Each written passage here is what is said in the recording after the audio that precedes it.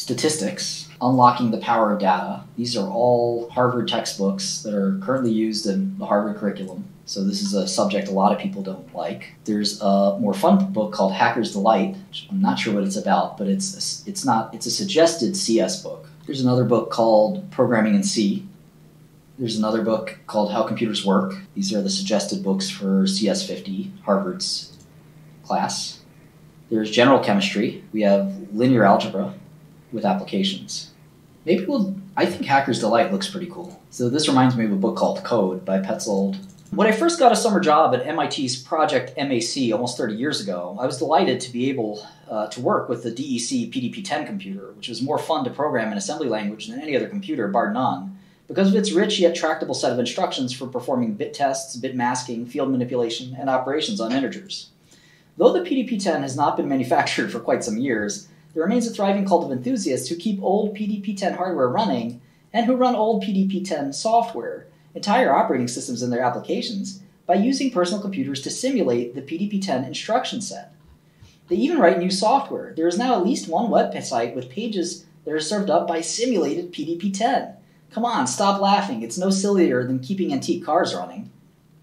I also enjoyed in that summer of 1972 reading a brand new MIT research memo called 𝐏𝐴𝐺, a bizarre and eclectic potpourri of technical trivia. The subject matter ranged from electric circuits to number theory, but what intrigued me most was its small catalog of ingenious little programming tricks.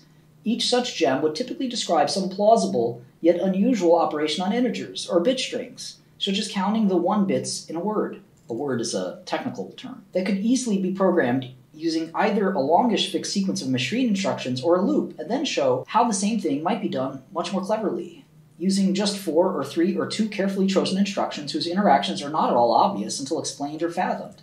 For me, devouring these little programming nuggets was like eating peanuts, or rather bonbons. I just couldn't stop. And there was a certain richness to them, a certain intellectual depth, elegance, even poetry. Surely, I thought, there must be more of these, and indeed, over the years I collected and in some cases discovered a few more. There ought to be a book of them. I was generally thrilled when I saw Hank Warren's manuscript. He has systematically collected these little programming tricks, organized them thematically, and explained them clearly. While some of them may be described in terms of machine instructions, this is not a book only for assembly language programmers. The subject matter is basic structural relationships among integers and bit strings in a computer and efficient techniques for performing useful operations on them. These techniques are just as useful in the C or Java programming languages as they are in assembly. Why 𝐏𝐴𝐺? Well, it's short for Hack's Memo. One 36-bit PDP-10 word could hold 6 6-bit characters, so a lot of the names PDP-10 hackers worked with were limited to 6 characters. We were used to glancing at a 6-character abbreviated name and instantly decoding the contractions, so naming the memo 𝐏𝐴𝐺 made sense at the time, at least to the hackers. Many books and algorithms in data structure teach complicated techniques for sorting and searching, for maintaining hash tables and binary trees, for dealing with records and pointers. They overlook what can be done with very tiny pieces of data, bits and arrays of bits. It is amazing what can be done with just binary addition and subtraction and maybe some bitwise operations. The fact that the carry chain allows a single bit to affect all the bits to its left makes addition a peculiarly powerful data manipulation operation in ways that are not widely appreciated. It's funny, when I learned the bitwise operators in JavaScript, I was confused as to why anybody would ever need such a thing. But, you know, it's a different time and a different era. Yes, there ought to be a book about these techniques. Now it is in your hands, and it's terrific. If you write optimizing compilers or high-performance code, you must read this book. You otherwise might not use this bag of tricks every single day, but if you find yourself stuck in some situation where you apparently need to loop over the bits in a word or to perform some operation on integers, it just seems harder to code than it ought, or you really need the inner loop of some integer or bit fiddly computation to run twice as fast, this is the place to look. Or maybe you'll just find yourself reading it straight through out of sheer pleasure. Guy Steele, Burlington, Mass., 2002. Right, this is the preface. Caveat emptor, the cost of software maintenance increases with the square of the programmer's creativity. First law of programming creativity, Robert Bliss, 1992. This is a collection of small programming tricks that I've come across over many years. Many of them will work only in computers that represent integers in 2's complement form. Although a 32-bit machine is assumed when the register length is relevant, most of the tricks are easily adapted to machines with other register sizes. Oh boy, this is complicated. This book does not deal with large tricks such as sophisticated sorting and compiler optimization techniques. Rather, it deals with small tricks that usually involve individual computer words or instructions, such as counting the number of 1 bits in a word. Such tricks often use a mixture of arithmetic and logical instructions. It is assumed throughout that integer overflow interrupts have been masked off so they cannot occur. C, Fortran, and even Java programs run in this environment, but Pascal and Ada users beware. The presentation is informal. Proofs are given only when the algorithm is not obvious, and sometimes not even then. The methods use computer arithmetic, floor functions, mixtures of arithmetic and logical operations, and so on. Proofs in this domain are often difficult and awkward to express. To reduce typos, many of the algorithms have been executed. This is why they're given in a real programming language, even though, like every computer language, it has some ugly features. C is used for the high-level language because it's widely known. It also the straightforward mix of integer and bit string operations, and C compilers that produce high-quality object code are available. Occasionally, machine language is used, employing a 3-address format, mainly for the ease of readability. The assembly language used is that of a fictitious machine that is representative of today's RISC computers, reduced instruction set code. Branch-free code is favored because in most computers, branches slow down instruction fetching and inhibit executing instructions in parallel. Another problem with branching is that they can inhibit compiler optimization, such as instruction scheduling, commenting, and register allocation. That is, the compiler may be more effective at these optimizations with a program that consists of a few large basic blocks rather than many small ones. The code sequences also tend to favor small, immediate values, comparisons to 0 rather than to some other number, and instruction-level parallelism. Although much of the code would become more concise by using table lookups from memory, this is not often mentioned. This is because loads are becoming more expensive relative to arithmetic instructions, and the table lookup methods are often not very interesting, although they are often practical. But there are exceptional cases. Finally, I should mention that the term hacker in the title is meant in the original sense of an aficionado of computers, someone who enjoys making computers do new things or do old things in a new and clever way. The hacker is usually quite good at his craft, his or her craft, but may very well not be a professional computer programmer or designer. The hacker's work may be useful or may be just a game. As an example of the latter, more than one determined hacker has written a program which, when executed, writes out an exact copy of itself. This is the sense in which we use the term hacker. If you're looking for tips on how to break into somebody else's computer, you won't find them here. One such program written in C is main car*p equals main car*p, some escape characters, void printf, void printf. So I don't know old C that well. I forgot what the asterisk operator in old C does. Let's take a look.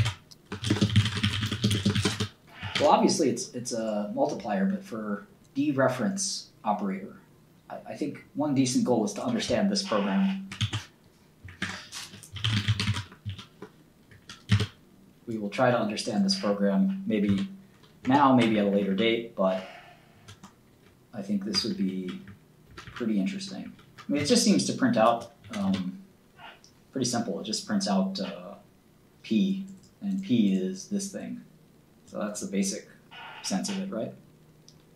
It's a string, right? So it's like it used to have to like car 10 or something like that. You used to have to enumerate how many like a string is actually just an array of cars in old C, if I recall correctly. All right, first I want to thank Bruce Schreiber and Dennis Allison for encouraging me to publish this book, and indebted to many colleagues at IBM, several of whom are cited in the bibliography. Martin Hopkins, who I think of as Mr. Compiler at IBM, has been relentless in his drive to make every cycle count, and I'm sure some of his spirit has rubbed off on me. Guy Steele completed a 50-page review that includes new subject areas to address, such as bit shuffling and unshuffling, the sheep and the goats operation, and many others. He suggested algorithms that beat the ones I used. He was extremely thorough. For example, I had erroneously written that the hexadecimal number AAA factors as 2 times 3 times 17 times 257 times 65537. Guy pointed out that the 3 should be a 5. He suggested improvements, etc., etc. Wherever you see parallel prefix in this book, the material is due to Guy. All right, so this is Yorktown, New York, where IBM is still located. All right, let's have some fun. Chapter 1, Introduction. 1.1 Notation. This book distinguishes between mathematical expressions of ordinary arithmetic and those that describe the operation of a computer. In computer arithmetic, operands, it's not a word that's not used that much, but it's still fundamental. Operands are bit strings or bit vectors of some defined fixed length. Expressions in computer arithmetic are similar to those of ordinary arithmetic, but the variables denote the contents of the computer registers. The value of a computer arithmetic expression is simply a string of bits with no particular interpretation.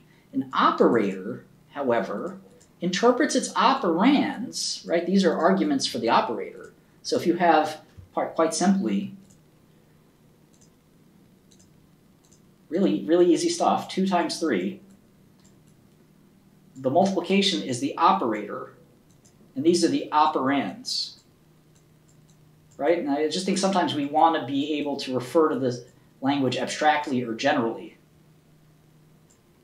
And there are specific subtypes of operands such as, right, a variable. What's the operand like this?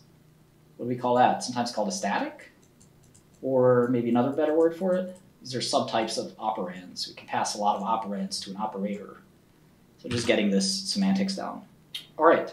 For example, a comparison operator, what's a comparison operator? Greater than, less than, equal, or equal, might interpret its operand as signed binary integers or as unsigned binary integers, positive or negative, right?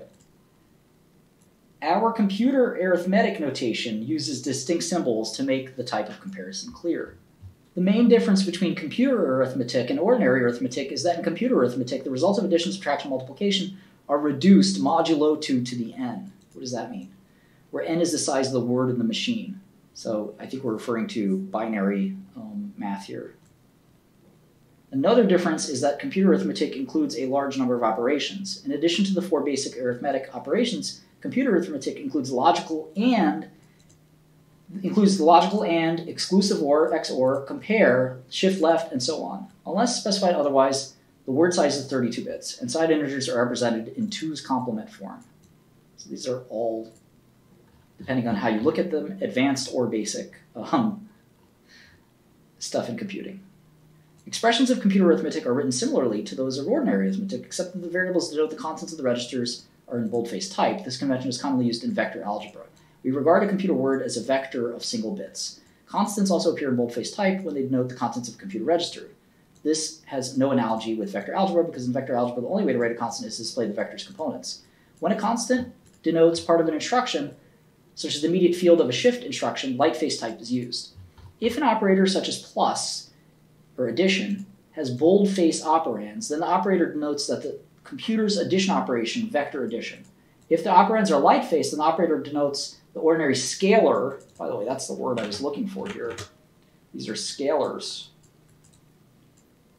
We use a lightface variable x to denote the arithmetic value of the boldfaced variable x under an interpretation, signed or unsigned, that should be clear from the context. Thus, if x equals 0x, 80000000 and y equals the same, then under signed integer interpretation, x equals y equals negative 2 to the 31st.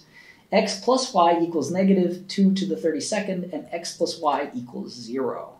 Here, x, 0x, 8000000 is hexadecimal notation for a bit string consisting of a 1 bit followed by 31 0 bits.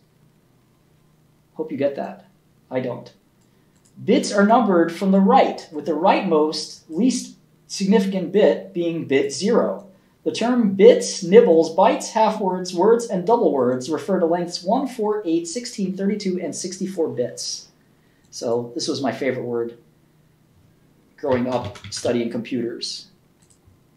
Nibbles. Nibble is half a byte.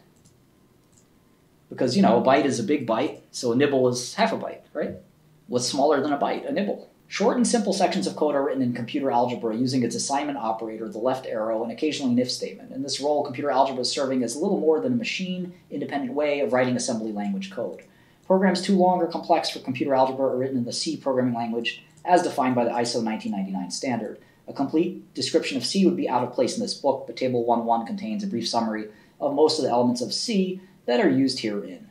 This is provided for the benefit of the reader who's familiar with some of the procedural programming language, but not with C. Table 1.1 also shows the operators of our computer algebraic arithmetic language. Operators are listed from highest precedence, or tightest binding, to lowest. In the precedence column, well, L means left associative. So if you have two operators, they'll associate the first two operands, and right means right associative, which will do the opposite. Our computer algebraic notation follows C in precedence and associativity.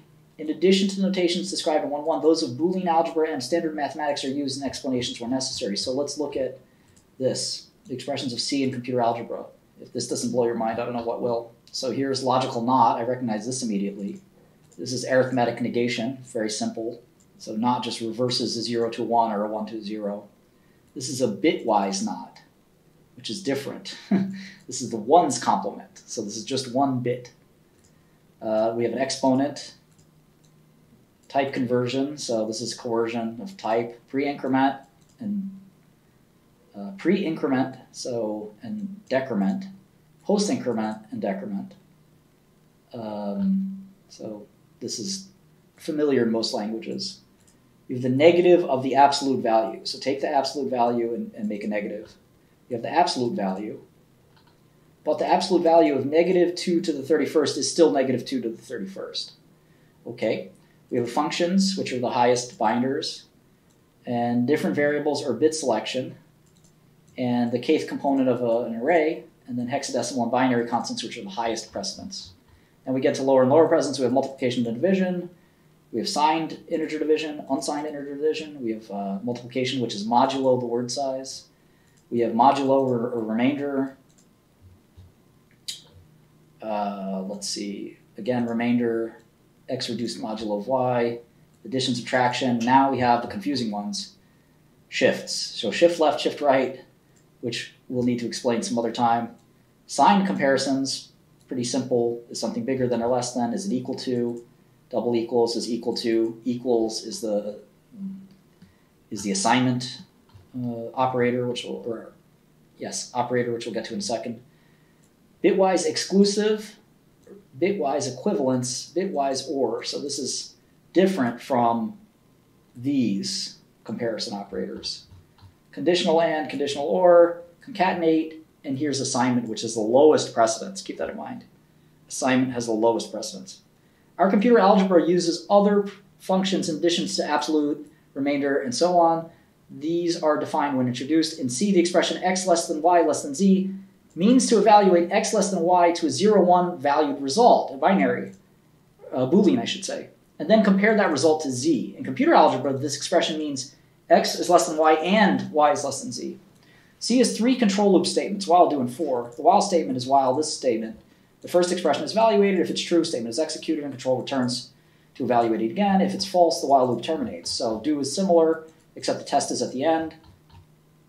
And for has the typical for structure. So I don't know why I'm skipping this so quickly, but this is a lot of fun because I wanted to get to here, which is the instruction set. And again, this is very technical stuff. This is not the required textbook for CS50. This is a suggested reading. Again, this is basically machine code and how to go through machine code. So I guess I was going through that table quickly because I didn't want to belabor every little piece of the table, even though it is probably pretty important. So I'll just finish this chapter and we can close this book and we can say at least that we read chapter 1, right? All right, C has 3 loop control statements, while, do, and for. The while statement is written while expression, do this statement. So first you evaluate the expression. If it's true, the statement is executed and the control returns to evaluate the expression again. So that's why it's a loop. And if the expression is false, the loop is over. The do statement is similar, except the test is at the bottom. So you do this statement while this is true. So the statement is executed first. So the difference between do and while is you guarantee at least one statement execution in do. Then you evaluate the expression. If it's true, the process is repeated, and if it's false, the loop will terminate. The for statement, which we've all hopefully written one for statement in our life, takes these 3 variables. So you have E1, which is the assignment statement. So usually you assign like some counter for I equals 1 or 0 or whatever. E2 is the comparison. So this is the kind of like test. So as long as I is less than n, this bunch of code will continue. And then at the end of it all, add 1 to I. So this way, at least I will start to approach n. It may approach it quickly. It may approach it slowly, but it will approach it at some point. And there are plenty of examples. I have just a simple formula in here, and you can see already a couple of for loops. So for loops have never really been around for the test of time, since the test of time. This is one of the few contexts in which we use the post increment operator. The ISOC standard does not specify whether right shifts, this is the right shift operator, of sign quantities are zero propagating or sign propagating. This is very advanced, low-level computer programming, which is not really done these days anymore, at least for most people. In the C code herein, it is assumed that if the left operand is signed, then a sign propagating shift results, and if it is unsigned, then a zero propagating shift results, following ISO. Most standard C compilers work this way. It is assumed that left shifts are logical. Some machines, mostly older ones, provide an arithmetic left shift, in which the sign bit is retained. Another potential problem with shifts is that the ISOC standard specifies that if the shift amount is negative or is greater than or equal to the width of the left operand, the result is undefined. But nearly all 32-bit machines treat shift amounts modulo 32 or 64. The code herein relies on one of these behaviors. An explanation is given when the distinction is important. All right, this is the cool part. Section 1.2, Chapter 1.2, Instruction Set and Execution Time Model. To permit a rough comparison of algorithms, we imagine them being coded for a machine with an instruction set similar to that of today's general-purpose RISC computers, such as the IBM RS-6000, the Oracle Spark, and the ARM architecture. The machine is 3-address and has a fairly large number of general-purpose registers, that is, 16 or more. Unless otherwise specified, the registers are 32 bits long. General Register 0 contains a permanent 0, and the others can be used uniformly for any purpose. In the interest of simplicity, there are no special purpose registers, such as a condition register or a register to hold status bits, such as overflow. The machine has no floating point instructions. Floating point is only a minor topic in this book, being confined to Chapter 17. We recognize two varieties of RISC, a basic RISC having the instructions shown in 1.2, and a full RISC, having all the instructions of the basic RISC plus those in 1.3. So what's basic RISC? I used to be infatuated with this stuff as a kid because the video game systems I played on had RISC chips, and I always wanted to know what exactly was a RISC chip. So here are the opcodes: add, sub, mul, div, divu, rem, and remu. These sound pretty obvious what they are. The operands they take, RT, RA, and RB. So RT, RA, op, RB, where op is add, subtract, multiply, divide sign, divide unsigned, remainder unsigned, or remainder signed or remainder unsigned. So RA, op, RB will give you RT. ADDI and MULI. Op is add or multiply, and I is a 16-bit signed immediate value. Add is, this is a shift, and or XOR, I'm confused by what this is. I think you're adding a immediate signed value, but I'm not sure. So this is bitwise and or XOR. This is a same thing, except one of the operands is an unsigned immediate value. Here are some more BEQ, BNE, BLT, BLE, BGT, or BGE. These are branches. So BT and BF are branches as well. Branch true, branch false. So what? Branch equals, less than, greater than or equal to, less than or equal to, branch not equal to. So these are like if statements. How would you like to program like this? Now we have CMP, EQ, CMP, NE, LT, LE, GT, GE, LTU, LEU, GTU, and GEU. These are, again, comparisons. Compare for equality, inequality, less than, and so forth. So these are really old assembly tools. See, compare again, except there's a 16-bit signed immediate value. Compare again, except there's a second comparand. I love that word. Not an operand, but a comparand. Phew. All right, this is loading into a memory location or register. Here's a multiplication again. Here's not. Here's the shift. The shift, I guess, what are we calling these again? Opcodes. And then store into memory. All right, so in these tables, RA and RB appearing as source operands really means the contents of those registers. A real machine would have branch and link for subroutine calls, branch to the address containing a register for subroutine returns and switches, and possibly some instructions for dealing with special purpose registers. It would, of course, have a number of privileged instructions and instructions for calling on supervisor services. It might also have floating point instructions. Some other computational instructions that a RISC computer might have are identified in 1.3. Those are discussed in later chapters. It is convenient to provide the machine's assembler with a few extended mnemonics. These are like macros, whose expansion is usually a single instruction. Some possibilities are in 1.4. The load immediate instruction expands into 1 or 2 instructions, as required by the immediate value I. For example, if 0 is less than or equal to I, which is less than or equal to 2 to the 16th, and or immediate, ORI, from R1 can also be used. If negative 2 to the 15th is less than or equal to I, and less than 0, and add immediate from R0 can be used. If the rightmost 16 bits of I are 0, add immediate shifted, ADDIS, that's add immediate shifted, now I understand, can be used. Otherwise, 2 instructions are required, such as add immediate shifted followed by or I. Alternatively, in the last case, a load for memory can be used, but for execution time and space estimates, we assume that 2 elementary arithmetic instructions are used. Of course, which instructions belong in the basic RISC and which belong in full RISC is very much a matter of judgment. Quite possibly, divide, unsigned, and remainder instructions should be moved to full RISC.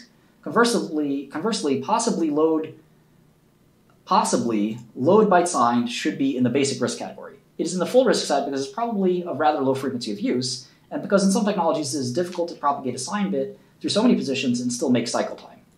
The distinction between basic and full RISC involves many other questionable judgments, but we don't need to dwell on them. The instructions are limited to 2 storage registers and 1 target, which simplifies the computer. The register file requires no more than 2 read ports and 1 write port. It also simplifies an optimizing compiler, because the compiler does not need to deal with instructions that have multiple targets.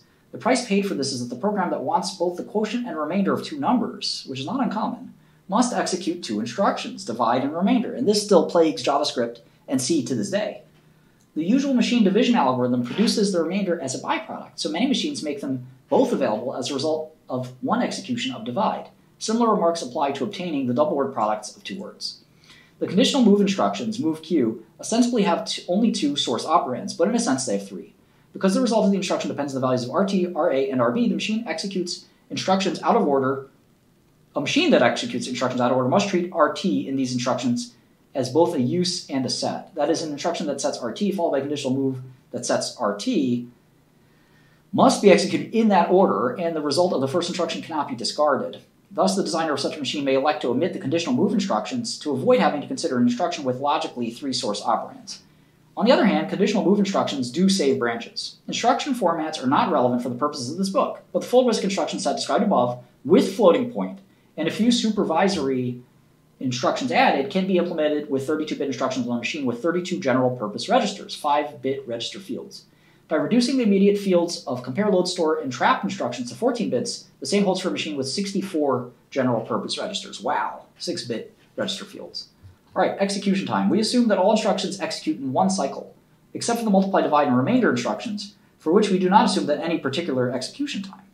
Branches take 1 cycle, whether they branch or fall through. The load immediate instruction is counted as 1 or 2 cycles, depending on whether 1 or 2 elementary arithmetic instructions are required to generate the constant in a register. Although load and store instructions are not often used in this book, we assume they take 1 cycle and ignore any load delay, a time lapse between when a load instruction completes in the arithmetic unit and when the requested data is available for a subsequent instruction. However, knowing the number of cycles used by all the arithmetic and logical instructions is often insufficient for estimating the execution time of a program. Execution can be slowed substantially by load delays and by delays in fetching instructions. These delays, although very important, are increasing in importance and are not discussed in this book. Another factor, one that improves execution time, is what is called instruction-level parallelism, which is found in many contemporary RISC chips, particularly those for high-end machines. These machines have multiple execution units and sufficient instruction dispatching capability to execute instructions in parallel when they are independent, that is, when neither uses the result of another, and they don't both set the same register or status bit. Because this capability is now quite common, the presence of independent operations is often pointed out in this book. Thus, we might say that such and such formula can be coded in such a way that it requires 8 instructions and executes in 5 cycles on a machine with unlimited instruction-level parallelism.